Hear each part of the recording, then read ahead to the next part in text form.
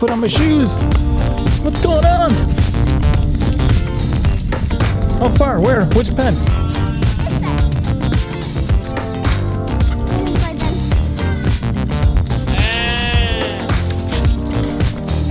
Oh, these kids are great. They always know what to do and how to do it.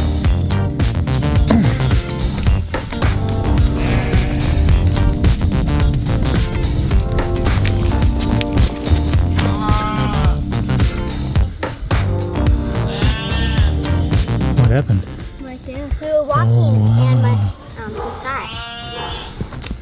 Look at that, guys. So these kids, they know what this snake is, right? Mm-hmm. Yeah. What is it? A rough green snake. And are you allowed to pick it up on your own? No. Even if it's going to get away? No. Still no, right?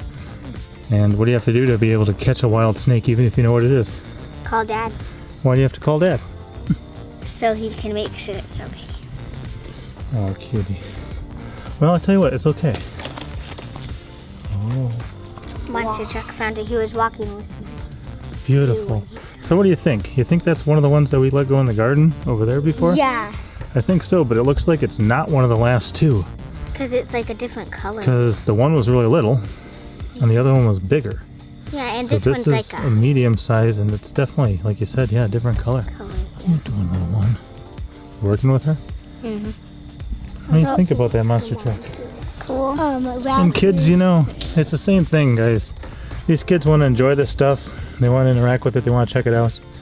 But they have to come ask. So Red Pepper came running to ask me. So Monster Truck could catch the snake he found, even though they knew what it was. I didn't keep him waiting long. I came out with my Fruit of the Loom on, my socks.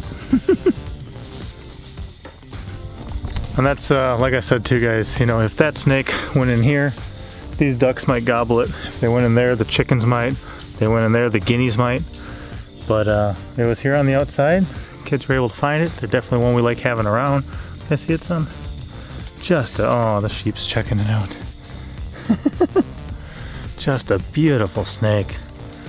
So it's just part of living as close to the wild as we do. Part of teaching and training, because we don't want a mistaken identity. You know, there are some different ones in places around the world that look similar to this that can hurt you. This one can't. It can't. But the kids still have to, you know, be taught and trained. I don't know if you guys saw the video with the copperheads and the black widows and stuff like that. You know, there's enough danger around here that we got to be wise. So we got to be wise. Nice job, son. All right, pop out. As always, I'm Papa Pepper, and I'd like to remind you, don't post for free.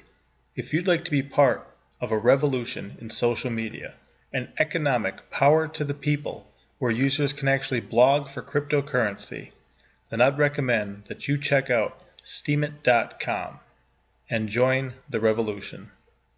Papa out.